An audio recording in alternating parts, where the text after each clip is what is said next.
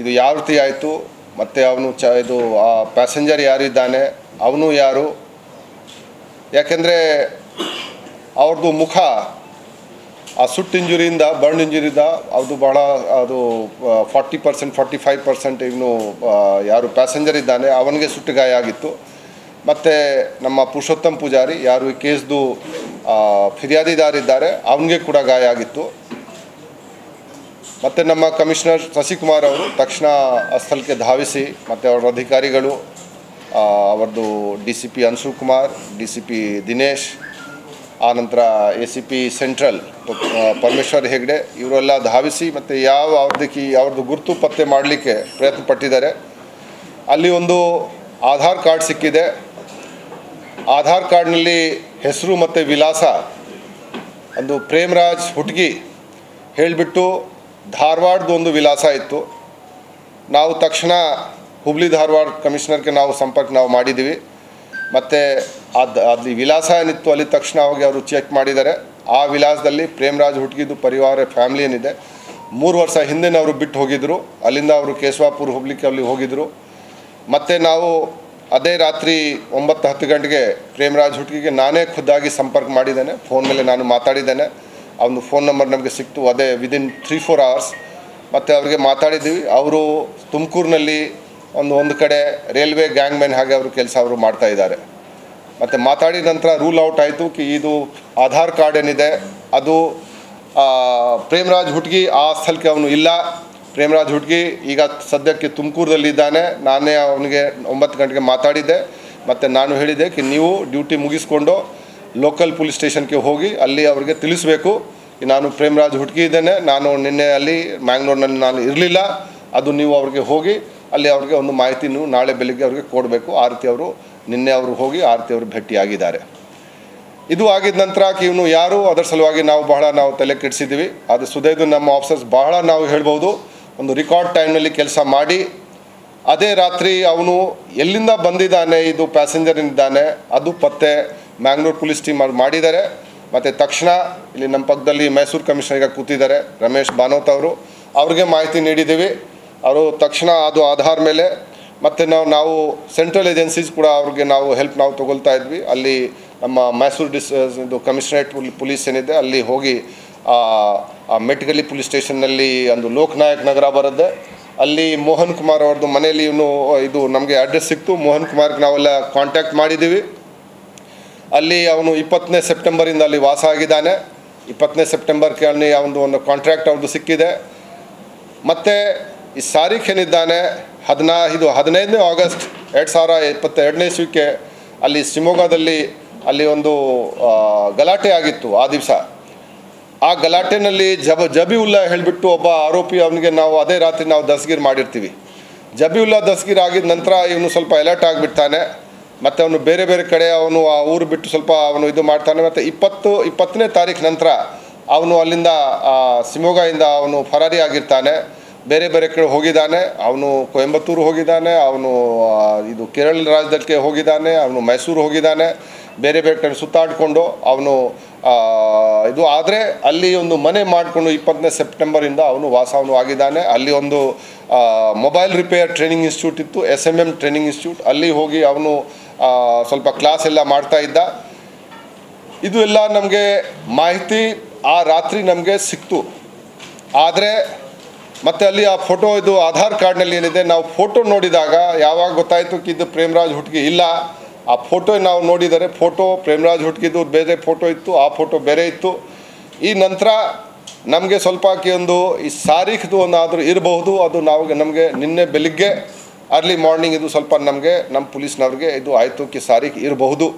ಆದರೆ ತಾರೀಖು ಇರಬಹುದು ಅಷ್ಟೇ ನಾವು ಇದು ಮಾಡಿ, ಯಾಕೆಂದರೆ ಅದು ನಾವು ಮುಖ ನೋಡಿದರೆ ಈಗ ಸದ್ಯಕ್ಕೆ ಮತ್ತು ಹಳೆ ಫೋಟೋ ನಾವು ನೋಡಿದರೆ ಅದು ಸ್ವಲ್ಪ ನಮಗೆ ಅದು ಹೋಲಿಕೆ ಆಗ್ತಿರಲಿಲ್ಲ. ಅದಕ್ಕಾಗಿ ನಾವು ಬೇರೆ ರೀತಿಯಿಂದ ನಾವು ಪ್ರಯತ್ನ ಪಟ್ಟಿದ್ದೀವಿ. ಮತ್ತು ಕೊನೆಗೆ ನಾವು ಇದು ಹೇಗೆ ಇದು ನಾವು ಮಾಡಬೇಕು ಅದಕ್ಕೆ ಇಲ್ಲ ಇವ್ರದ್ದು ಯಾರು ರಿಲೇಟಿವ್ಸ್ ಇದ್ದಾರೆ ಅವ್ರಿಗೆ ನಾವು ಸ್ವಲ್ಪ ಮನವರಿಕೆ ಮಾಡಿಕೊಂಡೋಗಿ ಅವರೇ ಬಂದು ಅವರು ಗುರುತಿಸಲಿ. ಅವರು ಗುರುತಿಸಿದ್ದಾರೆ. ಯಾಕೆಂದರೆ ನಮ್ಗೆ ಅವನು ಮಾತಾಡ್ತಿರ್ಲಿಲ್ಲ. ಸೊ ನಾವು ಮಾತಾಡಿದ್ರು ಕೂಡ ಅಥವಾ ನಾವು ಈಗ ಅಕಸ್ಮಾತ್ ಅವನು ಮಾತಾಡೋದು ಪರಿಸ್ಥಿತಿ ಇದ್ದರೂ ಕೂಡ ಅವನಿಗೆ ನಾನು ಸಾರಿಕಿದ್ದೀನಿ ತಕ್ಷಣ ಅವನು ಏನಿದ್ದಕ್ಕೆ ಒಪ್ಕೊಳ್ಳೋಕ್ಕೆ ಸ್ವಲ್ಪ ಅವರು ನಮಗೆ ಅನಿಸಿದೆ ಸ್ವಲ್ಪ ಕಷ್ಟ ಆಗ್ತಿರ್ಬೋದು. ಸೊ ಅವನು ಈಗ ಇಲ್ಲಿ ಇವತ್ತು ಬೆಳಿಗ್ಗೆ ಅವ್ರದ್ದು ಮಲ್ತಾಯಿ ಇದ್ದಾಳೆ, ಸಬಾನಾ, ಅವ್ರದ್ದು ಸಿಸ್ಟರ್ ಇದ್ದಾರೆ ಆಫಿಯಾ, ಆನಂತರ ಅವ್ರದ್ದು ಇದು ತಾಯಿ ತಂಗಿ ಯಾಸ್ಮೀನ್, ಇವರು ಈ 3 ಜನ ಬಂದು ಅವ್ರಿಗೆ ಐಡೆಂಟಿಫೈ ಮಾಡಿಕೊಂಡು ಹೋಗಿದ್ದಾರೆ. ಅವ್ರಿಗೆ ನಾನು ಕೂಡ ಮಾತಾಡಿದ್ದೇನೆ, ಕಮಿಷನರು ಕೂಡ ಮಾತಾಡಿದೆ 3 ಜನಕ್ಕೆ. ಅವ್ರಿಗೆ ನಾವು ಮಾತಾಡಿದ್ವಿ, ಅವರು ಹೇಳಿದ್ರಿಗೆ ಹೌದು ಇವನು ಯಾಸೀನ್ ಇದ್ದಾನೆ.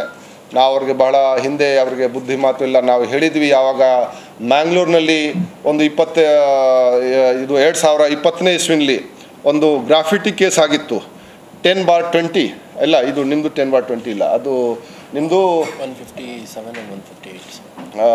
ಇದು ಈಸ್ಟ್ ಪೊಲೀಸ್ ಸ್ಟೇಷನ್ನಲ್ಲಿ ಒಂದು ಕೇಸ್, ಆನಂತರ ನಾರ್ತ್ ಪೊಲೀಸ್ ಸ್ಟೇಷನ್ನಲ್ಲಿ ಒಂದು ಕೇಸ್ ಆಗಿತ್ತು. ಈಸ್ಟ್ ಪೊಲೀಸ್ ಸ್ಟೇಷನ್ದು ಕೇಸ್ ಏನಿದೆ ಅಲ್ಲಿ UAP ಆ್ಯಕ್ಟ್ ಕೂಡ ಇದು ಆಗಿದೆ, 153A, ಆನಂತರ ಓಪನ್ ಪ್ಲೇಸ್ ಡಿಸ್ಫಿಗರ್ಮೆಂಟ್ ಆ್ಯಕ್ಟ್, ಆನಂತರ UAP ಆ್ಯಕ್ಟ್. ಈ ಕೆಳಗಡೆ ಈ 4 ಜನ ಮೇಲೆ ಆ ಟೈಮ್ ಕೇಸ್ ಆಗಿತ್ತು. A1 ಆ ಕೇಸ್ನಲ್ಲಿ ಶಾರಿಕ್ ಆಗಿರ್ತಾನೆ, A2 ಆ ಕೇಸ್ನಲ್ಲಿ ಮಾಜ್ ಮುನೀರ್ ಅಹಮದ್ ಆಗಿರ್ತಾನೆ, A3 ಆ ಕೇಸ್ನಲ್ಲಿ ಅರಾಫತ್ ಅಲಿ ಆಗಿರ್ತಾನೆ, ಮತ್ತು A4 ಆ ಕೇಸ್ನಲ್ಲಿ ಸಾದಾತ್ ಅಲಿ ಅವನು ಆಗಿರ್ತಾನೆ. ಸೊ ಈ ಕೇಸ್ನಲ್ಲಿ ಅರಾಫತ್ ಅಲಿ ಅವನು ಇನ್ನೂ ತಲೆಮರೆಸ್ಕೊಂಡು ಇದ್ದಾನೆ. ಅವನು ಸದ್ಯಕ್ಕೆ ನಮ್ಮ ಮಾಹಿತಿ ಪ್ರಕಾರ ಅವನು ದುಬೈನಲ್ಲಿ ಅವನು ಇದ್ದಾನೆ.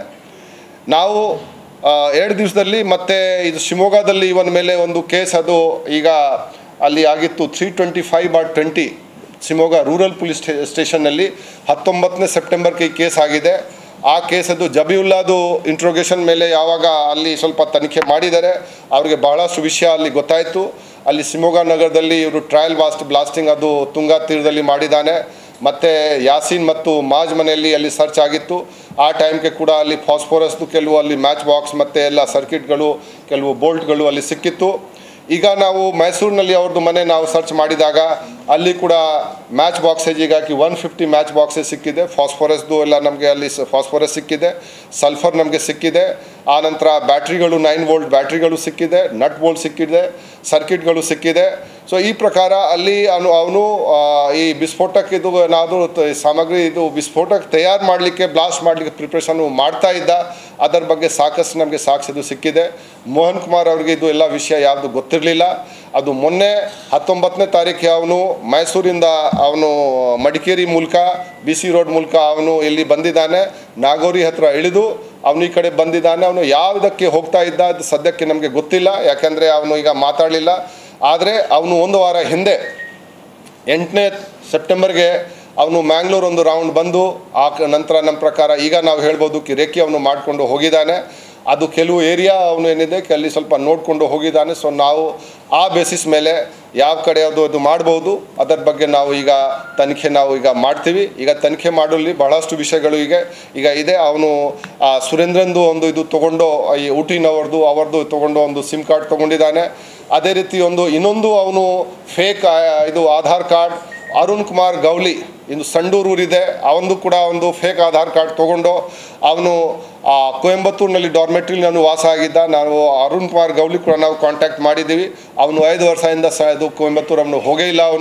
ಅವನು ಕೂಡ ಒಂದು ಇದು ಮಿಸ್ ಆಗಿತ್ತು ಆಧಾರ್ ಕಾರ್ಡ್ ಮಿಸ್ ಆಗಿದ್ದ ಕಾರಣ. ಮತ್ತು ಈ ಪ್ರೇಮ್ರಾಜು ಕೂಡ 6 ತಿಂಗಳ ಹಿಂದೆ ಮಿಸ್ ಆಗಿತ್ತು. ಸೊ ನಾವು ಇದು ಅಲ್ಲಿಂದ ಇದು ತೊಗೊಂಡು ಅವನು ಮಿಸ್ಯೂಸ್ ಮಾಡಿದ್ದಾನೆ. ಸೊ ನಾವು ಅದಕ್ಕಾಗಿ ಈಗ ಒಂದು ಇಂಪರ್ಸನೇಷನ್ದು ಕೇಸ್, ಯಾಕೆಂದರೆ ಪ್ರೇಮ್ರಾಜ್ ಹುಡುಗಿದು ಐಡೆಂಟಿಟಿ ಅವನು ಥೆಫ್ಟ್ ಮಾಡಿದ್ದಾನೆ. ಸೊ ಇಂಪರ್ಸನೇಷನ್ ಕೇಸ್ ಅದು ನಾವು ಮಾಡ್ತಾ ಇದ್ದೀವಿ.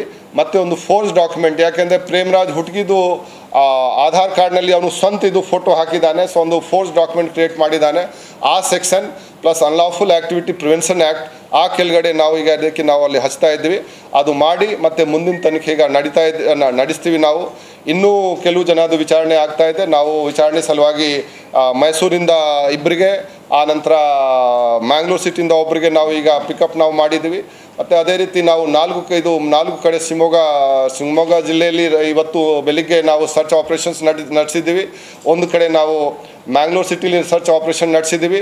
ಮತ್ತು ಮೈಸೂರಿನಲ್ಲಿ ಈಗಾಗಲೇ ನಿನ್ನೆ ತಾನೇ 2 ಕಡೆ ಸರ್ಚ್ ಆಪರೇಷನ್ ಈಗ ಆಗಿದೆ. ಸೊ ಒಟ್ಟಾರೆ 7 ಕಡೆ ಸರ್ಚ್ ಆಪರೇಷನ್ ಈಗ ನಾವು ಮಾಡಿದ್ದೀವಿ. ಅಲ್ಲಿ ಏನು ಅವ್ರದ್ದು ಫೋನ್ ಆಗಲಿ ಅಥವಾ ಬೇರೆ ಡಿಜಿಟಲ್ ಅಡ್ವೈಸ್ ಆಗಲಿ ಅಥವಾ ಅವ್ರದ್ದು ಬ್ಯಾಂಕ್ ಅಕೌಂಟ್ ಆಗಲಿ ಇದೆಲ್ಲ ನಾವು ಸ್ವಲ್ಪ ಪರಿಶೀಲನೆ ನಾವು ಮಾಡಬೇಕಾಗತ್ತೆ. ಸೊ ಈ ಕೇಸಲ್ಲಿ ಇನ್ನೂ ನಾವು ಹೇಳ್ಬೋದು ಕಿ ಸಾರಿಕ್ದು ಇದು ಒಂದು ಗ್ರೂಪ್ ಏನಿದೆ ಅದು ಯಾಸೀನ್ ಆಗಲಿ ಮಾಜ್ ಆಗಲಿ ಇವರು ಎಲ್ಲರೂ ಒಂದು ಟೆರರಿಸ್ಟ್ ಆರ್ಗನೈಸೇಷನ್ ಯಾರ್ದು ಒಂದು ಗ್ಲೋಬಲ್ ಪ್ರೆಸೆನ್ಸ್ ಇದೆ ಆ ಆರ್ಗನೈಸೇಷನ್ನಿಂದ ಇನ್ಫ್ಲುಯೆನ್ಸ್ ಆಗಿ ಮತ್ತು ಇನ್ಸ್ಪೈರ್ ಆಗಿ ಈ ರೀತಿ ಎಲ್ಲ ಅವರು ಮಾಡ್ತಿದ್ರು.